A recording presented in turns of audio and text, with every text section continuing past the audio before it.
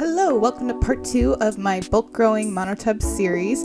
So this is the video you're going to want to watch if you have your grain spawn fully colonized and totally covered in that beautiful white mycelium. So to start things off, we are going to set up our fruiting chamber, which begins with lining our bin. So take your plastic bin and flip it upside down so the open part is at the bottom.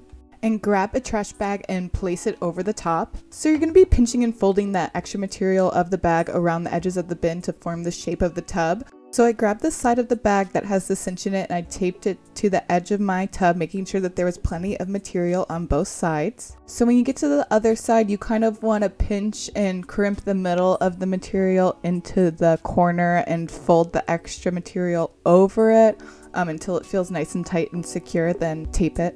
And then do the same thing to the other edge as well. So once you get all of your substrate loaded into your bin, you want that to be about 3 to 3.5 inches total in depth. So I'm going to make a little mark with a piece of tape around the entire bin at about 4 inches or so. And then I am going to just cut around that because it makes things a whole lot easier. So once you're all done with that, you can flip your bin back over and push the liner that you just made inside and make sure that there's no space in between the bin and the liner. You don't want any of your substrate spilling in there. So you can tape up the liner to the edge of the bin and then grab your colonized grain spawn. I like to cut open the bag and break it up a little bit before I try to move it into a bowl or a different container. Just to prevent any messes because it consolidates a lot. So I break it up a little bit and then transfer it into like a different container to break it up some more. I like to massage it and just kind of get all of the big clumps unclumped.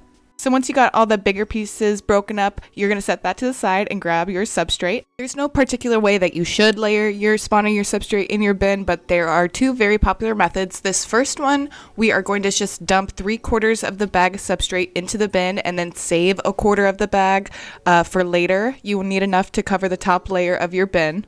So be sure to set that off to the side and then you can dump in your colonized grains and mix that up really well. You want to get the grains as evenly distributed as possible, so get it through the corners and all around the sides and all around the middle, and then just kind of press it down a little bit. You don't want to press it down with all of your might or anything, but you definitely don't want any space between your substrate and the bin because water will start to pool there, which is contamination waiting to happen.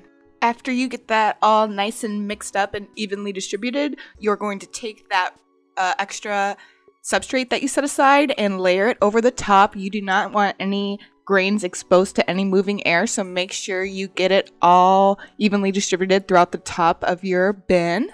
So that would be what I like to call the dump and mix method. If you want to try a different method, this is what a lot of people call the cookie layer method. So you would take just enough substrate to cover the bottom layer of the bin, and then you would sprinkle some colonized grains over it to cover that layer, and then just repeat. Layer of substrate, layer of grains, layer of substrate, layer of grains. Again, you don't need to push down super hard on the substrate because you don't want it to be super compact, but you definitely don't want a lot of space between there.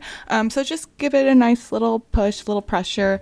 And then of course you want to end with a substrate layer on top, which is very important. If you were to have a layer of exposed grains on top, which is usually called a frosting layer, not only would it increase your chances of contamination, but it could also give you the wrong idea of when your bin is actually ready to start fruiting, because the exposed mycelium on top might start to look like the whole thing's ready, but could just be the top layer. So just best to avoid it all and end with some substrate on top. Gorgeous. So I am just going to spray the sides of my bin, not the substrate directly, just a couple pumps on each side, and then I'm going to close the lid and leave it for at least a week and just let nature take its course. I'm going to keep it in a warm area. About 74 degrees is my preferred temperature.